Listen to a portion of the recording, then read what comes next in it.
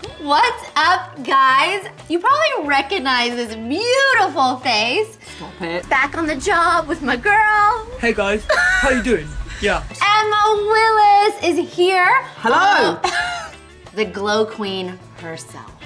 Thank you. That's you. I like that title. We like doing that glowy, everyday look, but I feel like people kind of get scared of that summer glow in the winter. Like, Yes. that is crazy. They shouldn't. You shouldn't. So today we're gonna do a winter summer glow. So I'm fresh faced right now. And think of the winter, cooler months, skin gets drier. So I love to really give it that glow from within before the makeup. Prepping is so important. It's all about skin prep, guys. I love it. Today, I'm going to be doing Super Rich Repair by Dermalogica. We like to moisturize the crap out of our skin. And this is what I use actually every night and every morning anyway, so I found it from you actually. So, go on.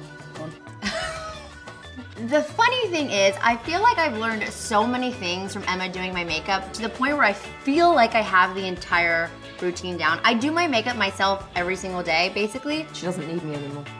I do, because for some reason, I will do the exact same thing that you do, but my makeup never stays the whole day. So what is your secret? I couldn't tell you the secret because then like everyone will know. I think... And my job will be obsolete. I swear to you guys, there is something magical in her hands because I literally do the same thing. But seriously, why is it that like when I do my makeup, it doesn't last all day? I get asked this a lot actually. It's all about layering. That's the technique. Layering, layering, layering.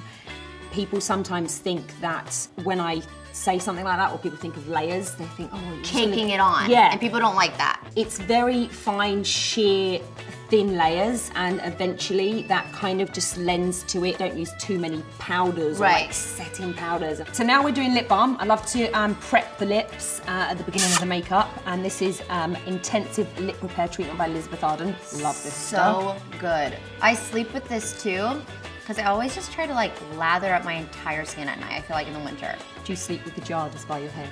It's literally on my nightstand. It's the greatest ever. Okay. A funny thing, I get asked this all the time. It's when I was on The Bachelor, when you're one of 25 girls, you do your own hair and makeup, and it's kind of a nightmare. I couldn't think of anything worse. It's literally. I'm doing eye cream while you continue to that story. What is that, the banana, what is it? Banana Bright Eyes. Did you use this on me before? Yeah. Oh, Okay, cool. This is great stuff, guys. What does that do? It gives you brightness. Need that. Brightness in a jar. All Banana day Bright long. Eyes. Need I say any more? So I did my own hair and makeup when I was on Ben's season of The Bachelor. I like doing my own hair and makeup, so it wasn't a problem for me. But when I was The Bachelorette, I did have a makeup artist. She's been with the show. Her name is Gina. She is amazing. But I did do my own hair the entire season, so I didn't have any help for that. I'm very particular about my makeup artists too, because I feel like when you know how to do your own makeup, it's very hard to let somebody else do it. So they have to be the best. She's very particular. I remember one of the first times we met as well. I don't know if you remember. Was I crazy? We did some tan. I bronzed her up. And, was I being crazy? No, I just remember you being like, oh, I'm really tan. And I was like, Emma, I think I'm too tan, which is crazy to say. Yes, he was like, I think I'm too tan. And I was like, it's okay. You know, there's a fine line. Yeah. Okay, so next step is going to be foundation. Oh, I want to show them the Vita Liberata. I love this stuff, and I want to show y'all this particular product because when I am not tan or I feel like I need a good little glow, this stuff is amazing, and it literally changes your whole life. It's like magic in a bottle. I love this stuff so much. Guys and girls, anyone out there, you need this in... Guys? Guys. Oh, yeah, okay, guys. Guys like makeup. This is hence why it's called body blur. People will be like, oh, how can I use it on my face as well? We do. We do. You've got to be very careful with the face because it is designed for the body as well. And it's thick. That's the thing. It's thick and it's very, very luminous. When we went to the Victoria's Secret fashion show, there's a photo of Becca and I where you see our legs, and so many people are like, what is on your legs to make them that smooth and shiny? It's this stuff. This is not a product endorsement. Just know this is all genuine stuff that we love. Yeah, totally. We're going to do that winter glow. So we're going to bronze her up a little bit, but I like to use the latte, definitely around the perimeters of the face and around the neck I wouldn't recommend maybe using this one on your skin every day because I think I have noticed when I use the body blur one, the one for your body, on my face a lot, I do feel a little congestion. So that's why I think the face one is probably better for day to day. Yeah, definitely, this one here. And this can be used alone or under foundation. Yeah. Let's do it. So I'm just using a big buffing brush, and I'm buffing it in my hand and then whirling it around first, and then I'm just gonna buff it in. It's like you went on a holiday vacation to Bali and you came back and everyone's really jealous of your glow. I like that. I like it. Bali. But I've never even been to Bali. Nor I. Let's go. Need to go. Okay. Sorry, continue. Also as well, girls and guys out there, tips and tricks and things like this.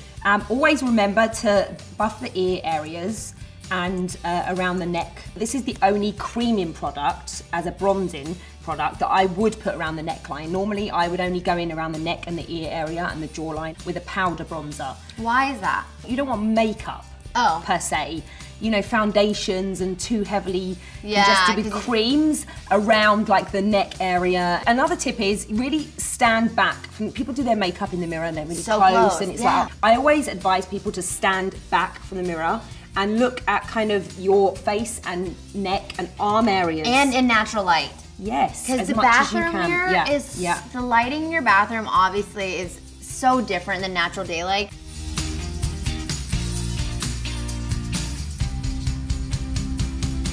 As you can see, we have just prepped the skin. And sometimes, girls, a little bit of blush now to this and a gloss.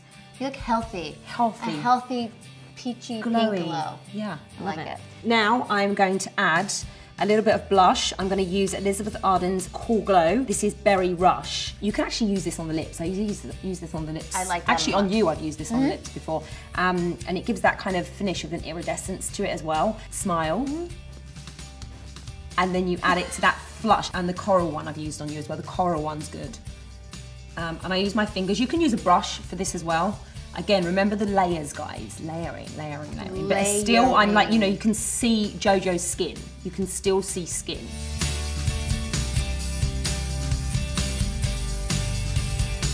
The colors all pick up through the layers. Also, side note guys, whenever your makeup artist is also your friend, just tack on like an hour to the time that it takes to finish because we might be here for a while. Grab a cup of tea. Sit down, biscuits, hang out. Come chill with us. There's a few foundations I love and that are my staples in my kit, but I absolutely love Aqua Luminous by Becca Cosmetics. I have a lot of freckles and I like my freckles kind of on my like nose and cheek, but I don't like them to always show through around my like my mouth or my like forehead per se. So this also is buildable to where you can show through some freckles that you want and you can also cover them, which is great. And then I'm gonna put it down the T-zone area and then with a beauty blender, buff out. And you guys, you've gotta remember to really drench these beauty blenders. I can't stress enough. Wet these. And then just like squeeze it under the water, like a ton of times to kind of just get it to really absorb. Keep squeezing it and squeezing it.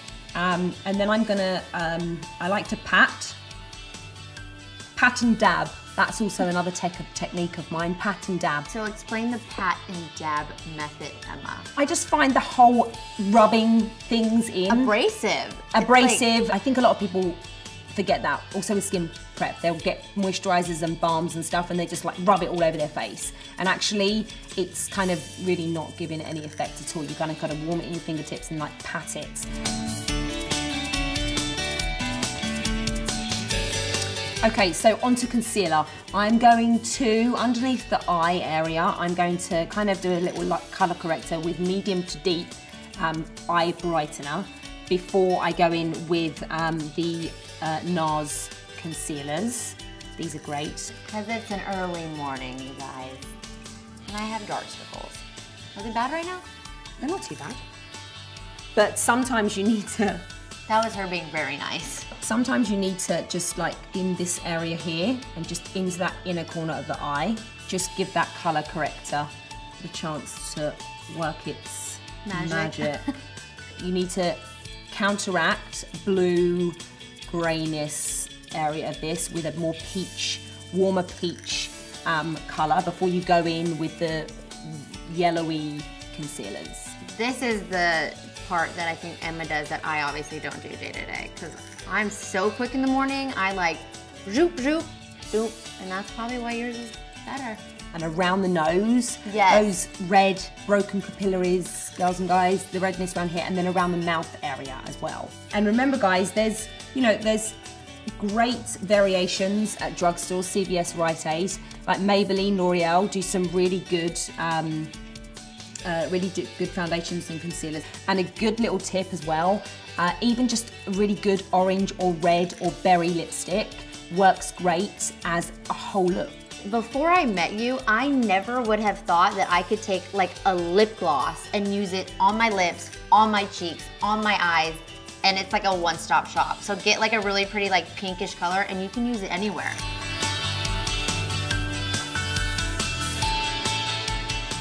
Back to the layering again. Now I'm gonna go in again with a little bit more of the Berry Rush, just on top. Jackson's tired.